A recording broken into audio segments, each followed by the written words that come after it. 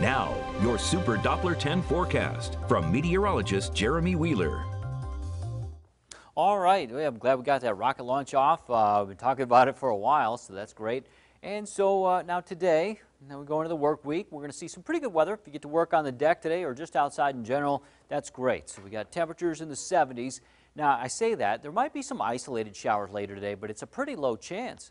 A few days ago, it looked like we'd see quite a bit of rain in the region because the stationary front was going to be a little closer to us. Well, it's somewhat close, but it's not on top of us, and high pressures to the northeast. We do have some cool weather trying to come in from the ocean. That's going to keep temps down a little bit today, but there's a lot of heat building to our southwest, and the next couple of days that heat's going to come pouring in. So today we're in the low to mid 70s, looks pretty good. Some upper 70s to our west and southwest, Charlotte and Louisville.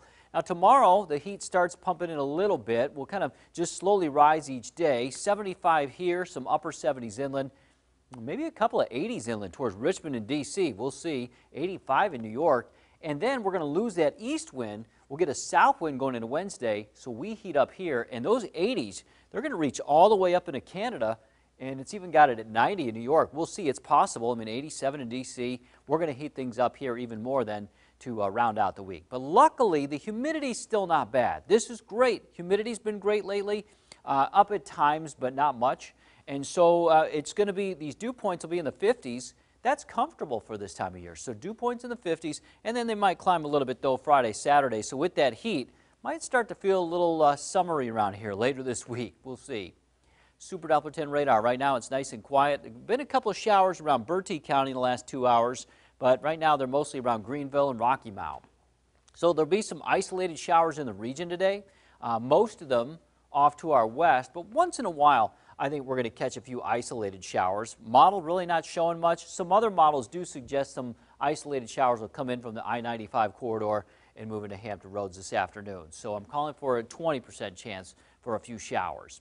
Otherwise, mix of sun and clouds, east winds 5 to 10, looking pretty good overall. Partly cloudy skies at 6 p.m., maybe a stray shower or two, and a stray shower is not out of the question tonight. Tomorrow we got partly cloudy skies. There could be a stray shower again, but pretty low chance. Winds out of the east, and then as we get into Wednesday, the winds are out of the south. So today, east winds 5 to 10. You got isolated showers only, partly cloudy to mostly cloudy skies. 74 Elizabeth City, 71 Nags Head, 75 rather in Ahoskie. 72 Virginia Beach, 73 Norfolk Portsmouth, 75 in Chesapeake, warming up nicely there. 74 Suffolk, 74 in Smithfield. Partly cloudy to mostly cloudy and some isolated showers. Mix of sun and clouds. 69 in Melfa and Matthews, but 71 in Hampton, 70 for Gloucester, 73 Newport News, mid-70s in Williamsburg. Low to moderate for the humidity today, winds east 5 to 10. There's sunrise 5:55 is coming up soon and sunset 8:08. So next few days, we're heating things up. There's not much rain in that forecast. Highs will be in the 80s Wednesday. We're talking about some low to mid 80s Thursday, Friday, maybe a little warmer than that. We'll see.